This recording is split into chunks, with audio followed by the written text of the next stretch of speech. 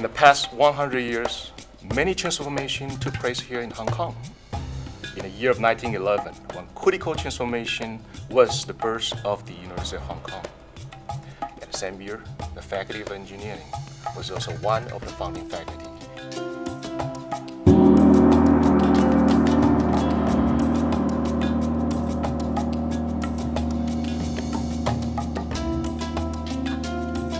It was, I think, the mission of the university to create the future leaders for this region, and within the Faculty of Engineering, it is to create the engineering leaders to help develop and help build this place to what it is today, which is an international, global city. We have a vibrant both teaching environment as well as a strong global research environment.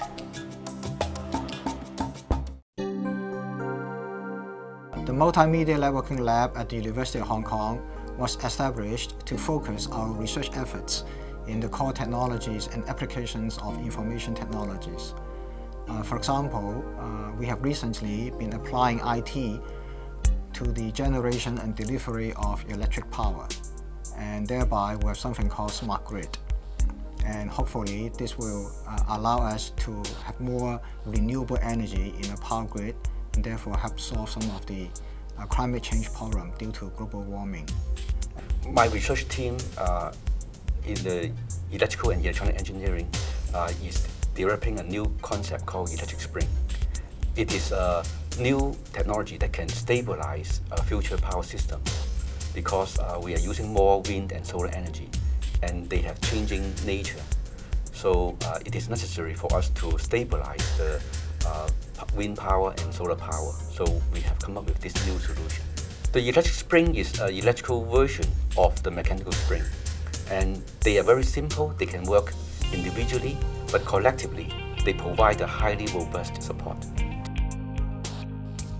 Here at the HKU Biomedical Engineering program, we have colleagues working on MRI, including myself, and the colleagues working on ultra-high-speed optical imaging and microstructural ultrasonic imaging, computational neuroscience, and tissue engineering and biomaterials.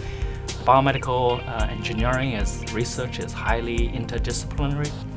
We work closely with peers around the world. We also collaborate widely with members from the Faculty of Medicine here, which is probably one of the best and the most comprehensive medical school here in Asia. At Hong Kong U, we have been teaching and doing research on environmental engineering for 30 years. We teach students how to apply engineering principles to monitor and to clean up our environment and to assess the environmental impact of engineering projects. And our research covers a wide range of challenging environmental subjects that include regional climate change, pollution monitoring, pollution control, and resource recovery. We are one of the pioneers in the world to apply the microscopic technology for the environmental engineering subject. Another area that we feel is extremely important, as it's a wave coming technologically around the world, is robotics. In this laboratory, we're working with the world's most advanced robotic hardware and software to push the boundaries of robot capability. We have a multidisciplinary team of students, faculty, and staff working together across boundaries to try to make tomorrow's intelligent machines.